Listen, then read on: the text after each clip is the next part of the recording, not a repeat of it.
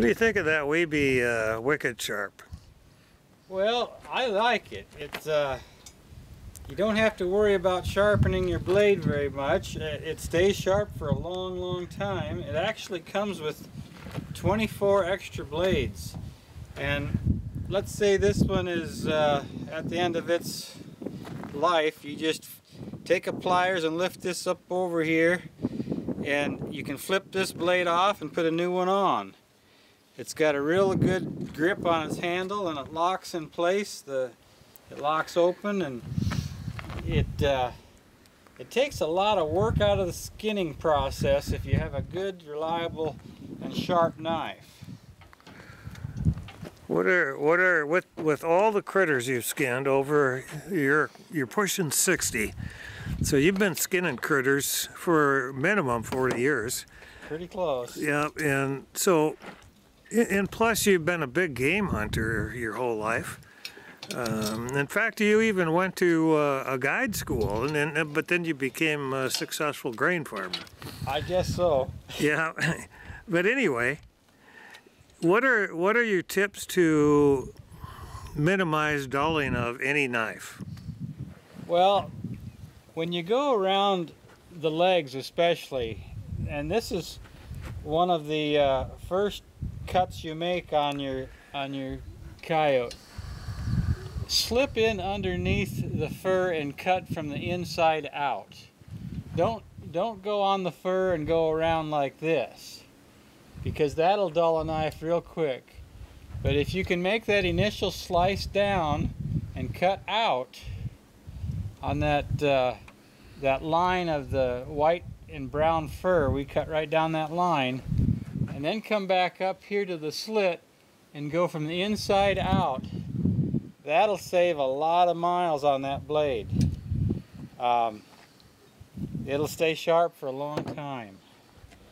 Now when I get this far, then I got my half of the skinning done, and they go over here to the skinning machine, and Ed'll finish them over here later.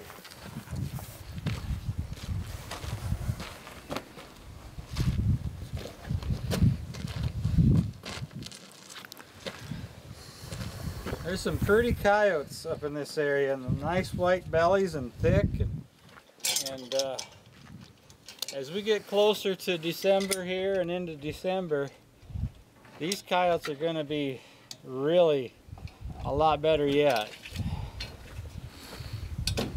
We have had about 1 out of 10 maybe with some mange. Today, out of 11 on my line, there was 2 that were mangy, and Ed hasn't made it back yet, so we're gonna have a really great day today.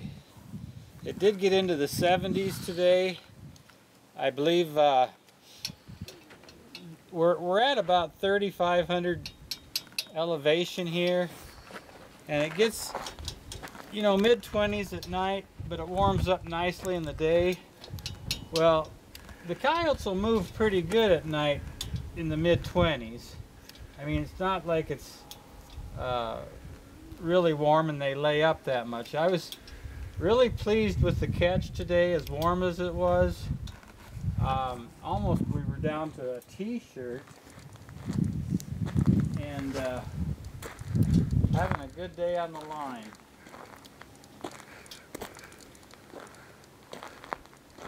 So going back to trapping, what do you think the biggest mistake new coyote trappers make? Well, I think right away they probably think the coyote is smarter than they are. You don't want to overthink it. You want to give them a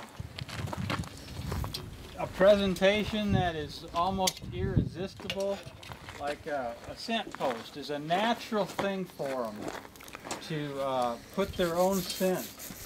And if you use good equipment, and if you find coyote sign, I always like to set on sign, either scat or tracks,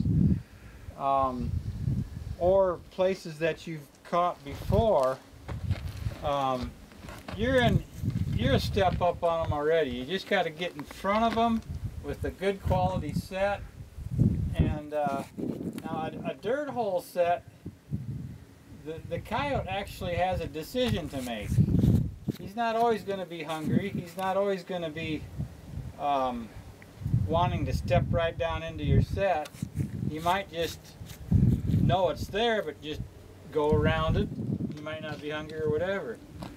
But if you can find a little trail where he's coming up along a crop edge, you can put in a trail set or a territorial set, and at that point the coyote really isn't making much of a decision. He's just naturally doing what he does, is marking that territorial set that you made with his own scent, because he wants to leave his name, you know, that's his country, that's his area, and he's not thinking about where he's stepping near as much as he is at a dirt hole set. He's just kind of doing his own thing, going up there without thinking, and he'll be in your trap fairly quickly. You just have to use good equipment. Try to keep the equipment clean. A good solidly bedded trap. You got to have that trap solid so it don't rock around.